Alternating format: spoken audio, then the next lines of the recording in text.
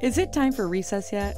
I'm so glad you found time to join us here on the Childcare Director's Chair, where Erica Saccoccio shares her best practices that she's refined through her passion of directing childcare centers over the last 23 years.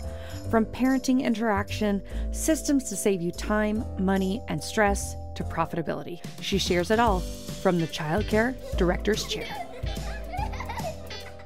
Hey guys, Erica here. Thank you so much for tuning in today. If this is your first time on our show, I'd like to say welcome. If you are one of my daily listeners, I'd like to say thank you. If you haven't had an opportunity to already go over to Apple at the end of this episode, could you please kindly go give us a review? It really does help us make more content, and it also helps me know what episodes you like best and what topics you would like us to cover. So we're going to talk today a little bit about how to create a good help wanted ad. I know so many centers are hiring, and that means there are lots of ads to look through for potential candidates. So you want yours to stand out. I know that we're all looking for, the best teachers that we can find or the best auxiliary staff. And so I think it's in the details that will attract somebody right away. So you want to make sure that the ad includes the job title. When you make sure the job title accurately reflects the role and responsibilities of the position, it makes it very clear for the candidate to know what they're applying for. You also want to be able to include the company description, provide a brief overview of your company, including the mission, values, and culture, because that will really help folks know what they can expect when they apply for the job and get to an interview. You also want to have a clearly outlined job description that has the duties and expectations for the role, including any specific skills or qualifications required. Now, if there is a job that requires some qualifications, but you're willing to or have a great training program, I would mention that as well. We'll train right candidate, and then you can kind of go from there. You also want to make sure that you specify where the job is located, whether it's in-house, whether it's remote, whether it's a combination. Also, if you have multiple locations like we do, which location specifically would the person be working at? Or would this person be required to go to, if you had multiple locations, work at any of the locations? So if they are a floating position, you want to make sure that you outline that, and that's very clear in the job description. You want to be transparent about what the salary range is for the position to attract candidates who are a good fit financially, because that's really important. You know what you can afford in your budget, and they know what they have to get as a minimum. Certainly, we hope we're not going for the minimum, but a minimum, everybody has kind of a break point that they can accept. So put that right out front. That way you're not wasting their time or your time. You also want to highlight any benefits that your company offers, such as health insurance, retirement plans, paid time off, reduced childcare or free childcare. What type of health benefits do you have in terms of health and wellness, balanced life? Do you offer gym memberships or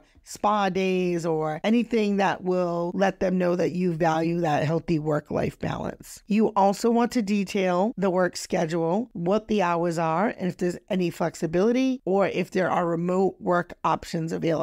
And that would be maybe perhaps auxiliary staff, maybe you have the food program, or you accept childcare assistance, and a lot of that work is done on a desk, at a computer. That can be done remotely if necessary. So you want to be sure that if you have that option, that you mention that. And then in terms of qualification, you want to list the required qualifications, such as the education, experience, or specific skills or certifications that are needed. And again, if you offer them on site, make sure you reference that. You want to clearly outline the day-to-day responsibilities of the role to give candidates a clear understanding of what is expected. So line that up. And the company culture, describe your company's culture and the values to attract candidates who align with your organization's thoughts and feelings about how we service our families. Now, something that sometimes folks forget is the application instructions. So provide clear instructions on how they actually apply, including any required documents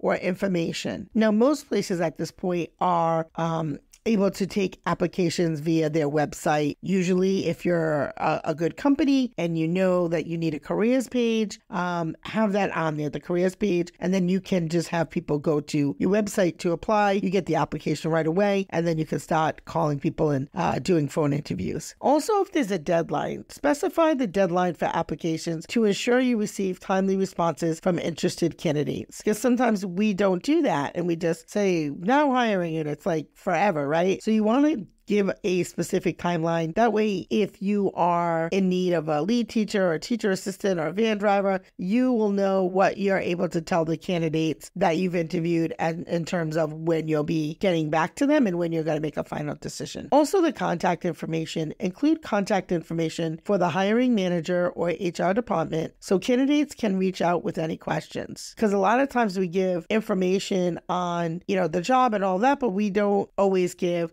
contact information of who could they call if they have more questions about the ad before they apply. So make sure that you include that. Of course, your equal opportunity employer statement to make sure that everybody knows and you are affirming that you are committed to diversity and equal opportunities in the workspace. And last but not least, your call to action. Encourage qualified candidates to apply by highlighting the benefits of working for your company and the opportunities for growth and development. So including those details in your help wanted ad, you can attract qualified candidates who are the right fit for your team. So happy hiring. Hope that was helpful. Again, thank you so much for tuning in. And as always, have a great day.